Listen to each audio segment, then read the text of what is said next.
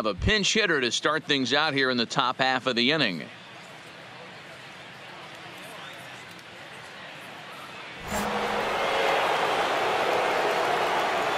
Leading off for Cincinnati, the third baseman, number 87. Hit hard on the ground to first. And a reach to his backhand, but he can't come up with it, and the leadoff man's aboard.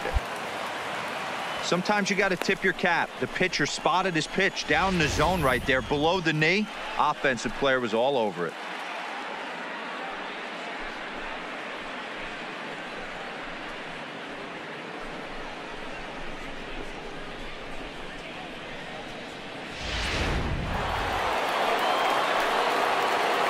Now batting, the shortstop, Julian Hernandez.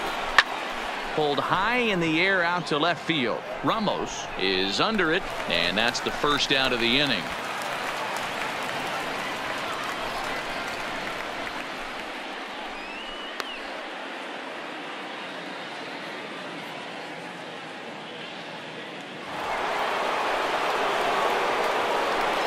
Up next for Cincinnati.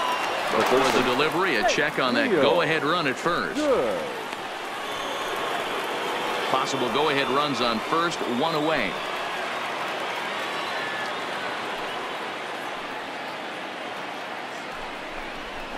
Heading out towards shallow right. Aviles waits on it, and that's the second out of the inning.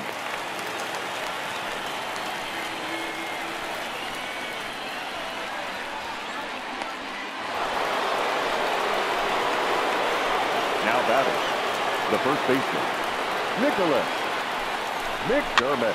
And he gets him to pop it up on the right side of the infield. Arellano is there, and the side is retired. Ladies One and left for gentlemen, Cincinnati. please join Still with the tied traditional 3-3. 7-inning stretch. Your Clarence attention, Lincoln please. gets the call Now from the pen to pitching take for over on the Cincinnati, mound and start the number home 15. seventh.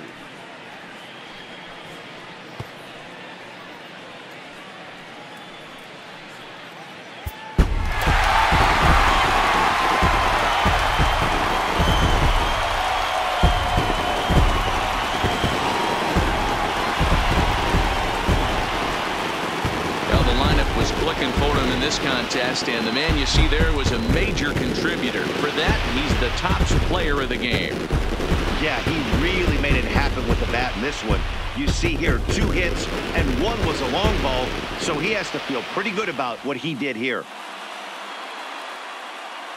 A 1-run finish today, 5-4 the final score. The Pirates secured their 10th victory of the season. Keone Kela earns his 3rd win of the year in relief. So that just about does it for Mark DeRosa, Dan Plesac, Heidi Watney, and our entire crew. I'm Matt Vasgersian. You've been watching MLB The Show. For more, make your way over to the Show Nation.